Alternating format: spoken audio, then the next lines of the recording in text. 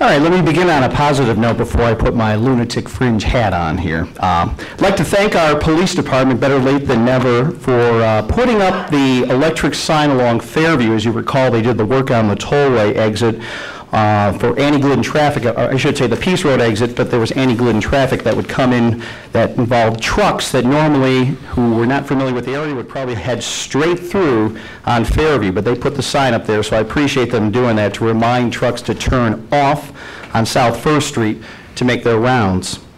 Okay, I want to make sure that you have all noticed, if you walk downtown, our wonderful new stamped asphalt crosswalks we have. I sent many of you pictures of those crosswalks online.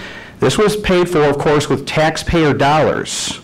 And I want to make sure that these repairs, and our city manager in an email today did assure me that these repairs would not involve taxpayer dollars. These crosswalks are mangled. I don't know who supervised this, but we're paying big bucks for this stuff downtown. We should get quality work for this. So I certainly hope we have a good warranty on this, that it will be taken care of in the spring, as the city manager mentioned in his email with me today.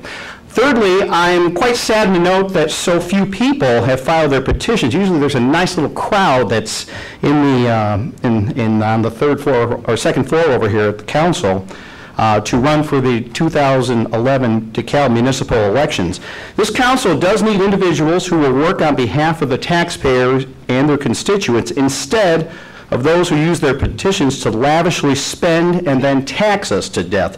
So I encourage anybody who's living in wards 1, 3, 5, and 7 who's interested in serving to pick up one of these candidate petitions, packets I should say, at the city clerk's office. It's not too late. You have until Monday. Now I don't know if you know this, if anybody's listening or watching in wards 1 or 7, it only takes less than 10 signatures. 10 people. That's all you need to do to have sign your petition to get you on the ballot here in the city of DeKalb.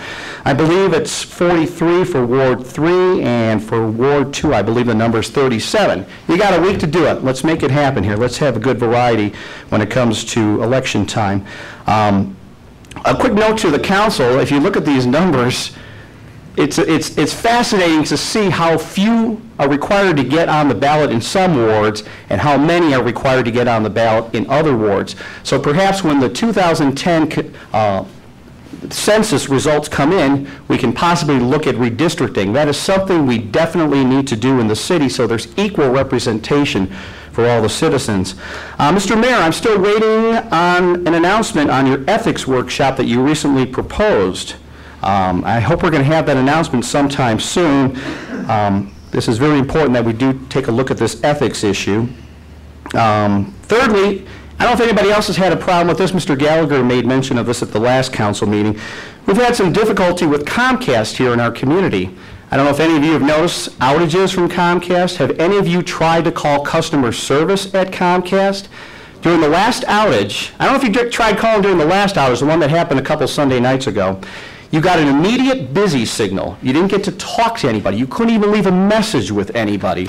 And I looked over our franchise agreement here, which is up for renewal in 2012, and I counted the number of lines that are devoted to customer service. 12 lines out of 35 pages in the agreement devoted to customer service. The rest is what can we do for the city here. We need to make sure that customer service is accounted for when we take a look at that franchise agreement in the next renewal. Thank you. Any other citizens want to come forward at this